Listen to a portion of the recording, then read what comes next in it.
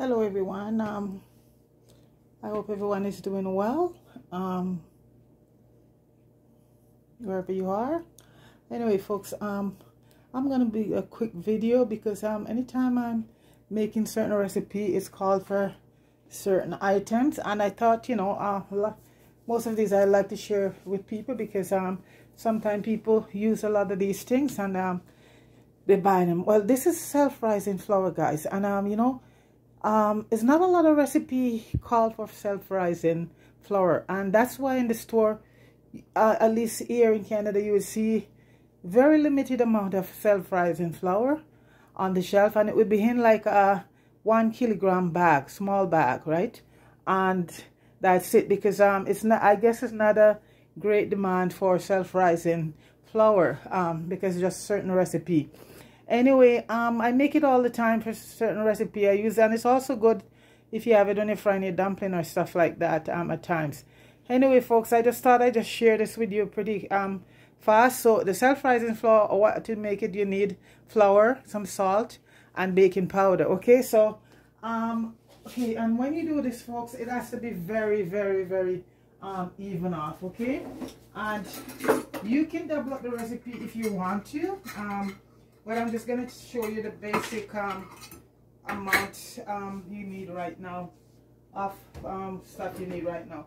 And so what it does entail is 1 cup of all-purpose flour, okay? And you're not going to compact it, just do it loose. So I'm using some all-purpose flour. So right now you need 1 cup, and as I say, you could go from here and double the recipe if it calls for more than the 1 cup. Okay, so right now I am setting up 1 cup of flour, and I'll show you how to do it, because you're not going to pack it down. You know, you're just going to leave it very loosely. Okay, the cup of flour you're going to be using. Okay, okay, so this is 1 cup. So you're not gonna, like, you know, compact it down. You just leave it like that. That's 1 cup right there. Okay, and you just put it to your bowl. So that's 1 cup of flour. Okay, and you're gonna need 1.5 teaspoon of baking powder. And here's my baking powder. I keep it in the fridge so it keeps fresh. So we're gonna need 1.5 teaspoon of baking powder. So that's 1 teaspoon and 1/2 teaspoon. Okay, so that's 1.5. It's very simple, folks. Teaspoon of baking. Okay, and you're gonna need some salt, and I'm using pink Himalayan salt, and it's a 1/4 teaspoon of salt. Okay.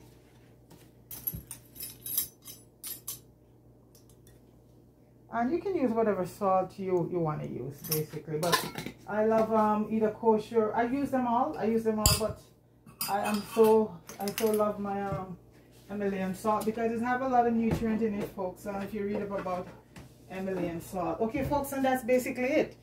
And you just mix everything up. Okay. And you keep it in the fridge. So I'm going to do a recipe right now that needs 2 cups, right? So I'm going to do another cup in it. And that's basically it. So I'm going to put in another cup of flour, because I'm going to do a recipe called for 2 cups of self-rising flour. And folks, that's it. Easy and simple. So if you're going to use you know, a certain amount, you just double up your recipe and that's it. So I am going to be doing a recipe that calls for 2 cups of flour. So that's the other cup, and I'll just add another 1.5 teaspoons of baking.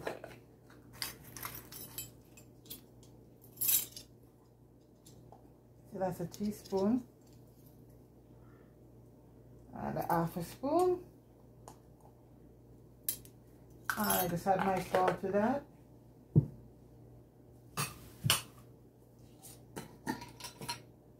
And it's 1/4 teaspoon of salt.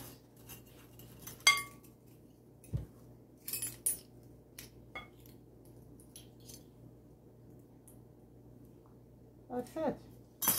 So I'll just put in the description just for the basic 1 cup that you're going to be needing, but I need 2 for I'm going to be doing a recipe. And folks, when you finish with it, you just put it into a freezer bag and just keep it in the fridge, you know, and that's it.